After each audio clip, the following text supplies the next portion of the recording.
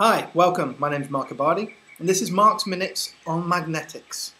I just want to talk to you about the body system, because it's a phenomenal system. Okay.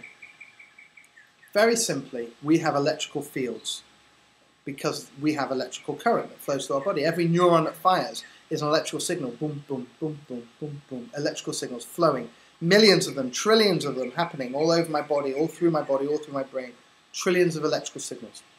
Because of something called Amperes Law, any flow of electricity through a wire, or an axon, or a neuron, will produce a magnetic field. Any flow of electricity through a coil, a spiral, will produce a magnetic field. The entire body is spirals.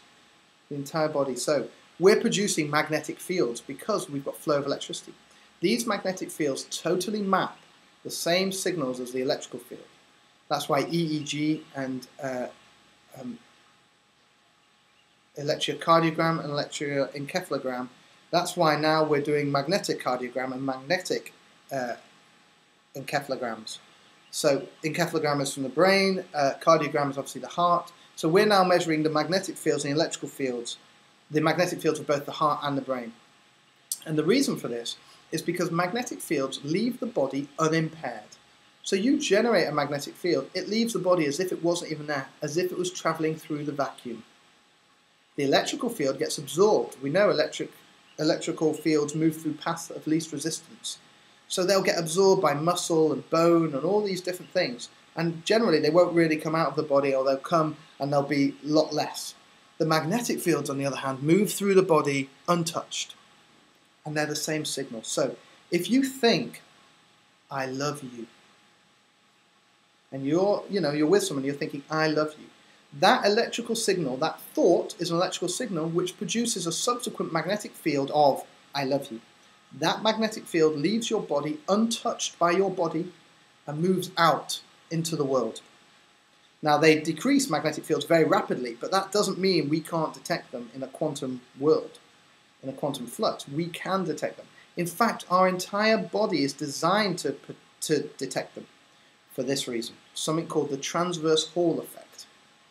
It's a law, transverse Hall effect. What it says is anything that is semiconductive and helixical, spiral, like DNA, RNA, myosin, cardinan, actin, the connective tissues of the body, the collagen fibers, everything, the muscles, they're all spiraling around each other. They're all semiconductive, so they've all got iron inside them and other metals. They're all semiconductive and spiral. That means, according to the transverse Hall effect, they're sensitive to magnetic and biomagnetic fields. Our entire body is an antenna, a magnetic antenna to detect magnetism. Not only that, there are extra magnetic deposits in the ethanoid bone behind the eyes.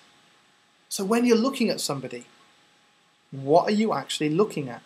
Are you actually interpreting their magnetic fields as well? And is that the thing that connects you? You know, when you look at someone and there's a connection, you feel like you know them. There's that connection.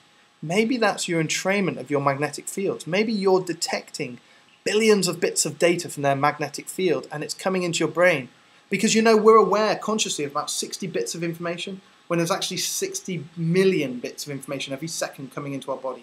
And our body and our mind are processing it and our heart, but we're only consciously aware of about 60 bits. So all this myriad of information, we are magnetic field detectors.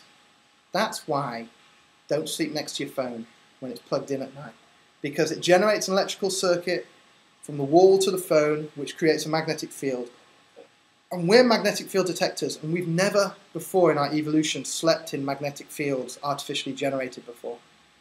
So check it out, think about it. It's the way of the future. That's just one explanation that science has something to say about, that explains how. Maybe it explains how someone knows what you're thinking. Maybe it explains how people entrain, people are on the same line of thought, how jazz musicians all play an improvised jazz set and not knowing what they're doing. They just do it and somehow it works. There is an alignment. What happens when lovers connect? When they're really in sync with each other? What is syncing up? Well, all fields interact with each other and will sync in some way. Check out the Schumann resonance. Schumann resonance is a combination of all the electrical activity fields on the planet, which accumulate into a standing wave. That standing wave might be rising, might not be. I think it is rising with the movement into the photon band. Check out my prophecies and 2012. Speak to you soon. Thanks for listening.